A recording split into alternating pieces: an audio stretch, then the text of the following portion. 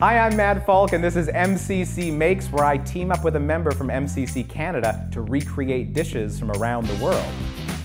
And we're joined with Laura Kalmar, the Director of Marketing and Communications at MCC Canada. Thanks for being here, Laura. Thanks. Are you excited? Are you ready? My brother-in-law is a chef, so I feel like there's a lot of pressure here that I've gotta know. Well, let's make him proud. There's a challenge video from Bolivia that we should check out. Great. Let's take a look now. Let's do it.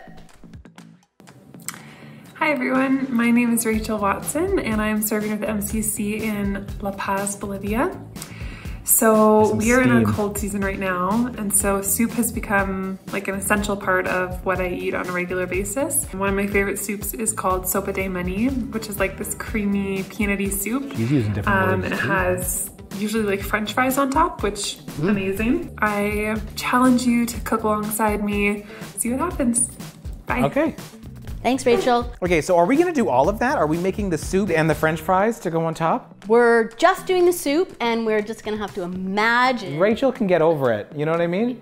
Right What's on? the first step? Okay, first step is put the ground peanuts, the broth, the onions that we have here, yes. potatoes that are chopped evenly, and carrots in a large pot. We combine this, and then we're gonna put it in the pot, and we're gonna cook it and simmer it for 30 minutes. You tell me what to do, and then I'll put them in. So peanuts. Okay, let's do our peanuts first. Do we do all of these peanuts? This looks like 18 cups to me.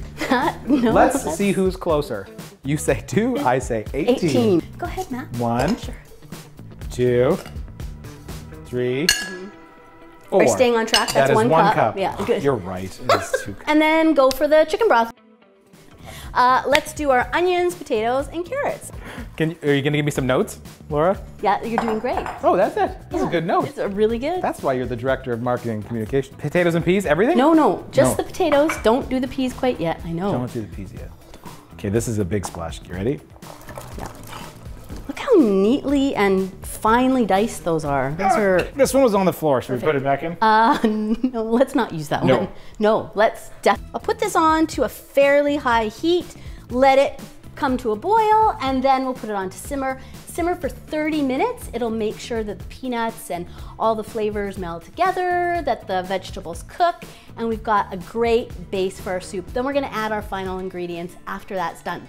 Let me tell you though about this soup recipe. As a matter of fact, it comes from one of our local staff in Bolivia who wrote the recipe and added it to a collection that So the this staff wasn't put just together. like off the internet, kind of close enough. No, this is a real homemade. This is a real homemade, authentic Bolivian recipe soup that was shared. Talk to me about the potatoes and why the potatoes are significant. Right.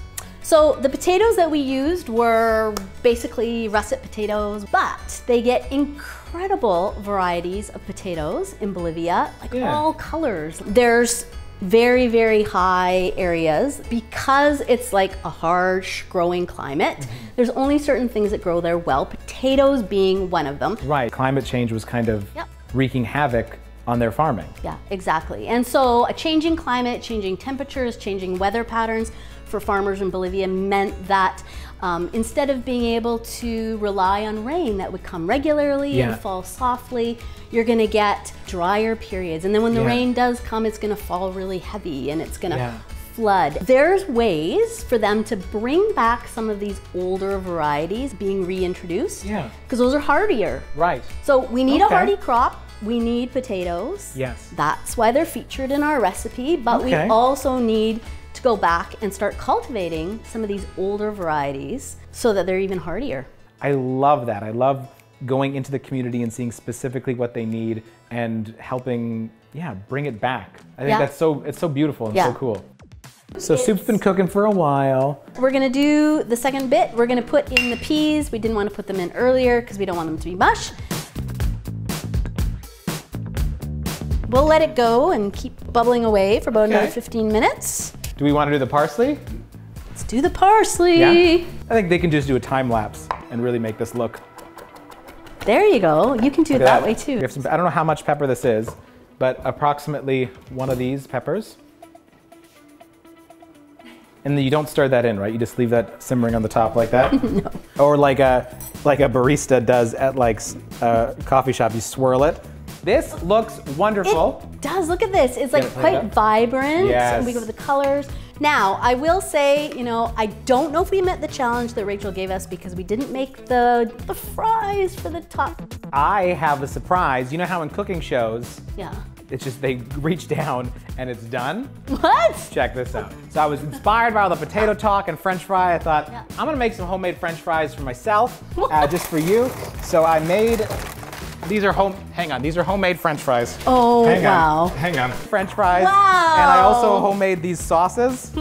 Yes. All we gotta do is put these on our soup now? Yes, and then I would put the garnish on top of the French fries so that, you know, we eat with our eyes. This looks and smells delicious. It really does. So let's put the fries on. Okay. So how do we just literally just like a garnish? I think it is, because it's got that little crunch factor, Look at extra that. potato flavor. Wow, chopped. Do yours a little bit nicer. Oh, look at that. Okay, this is great. Should we try it? Yeah, let's Oh, try this it. looks so cool. Ooh, Fries this on looks a really soup. good. Oh, come on. That's really good. I don't think I can ever have soup without fries on them. It adds a little extra salt and crunch, right? So you get this textural variety. I think I can taste the peanuts coming through a little more. The peanuts add a really nice crunch to it as well. This was absolutely lovely.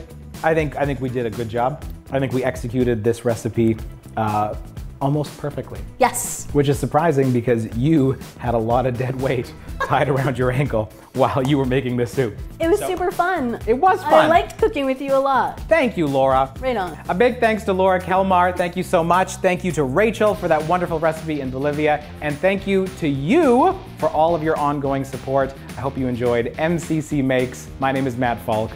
Goodbye. This is great. Let's just eat it. Let's just enjoy it. Let's go. This could be really good in the furnace.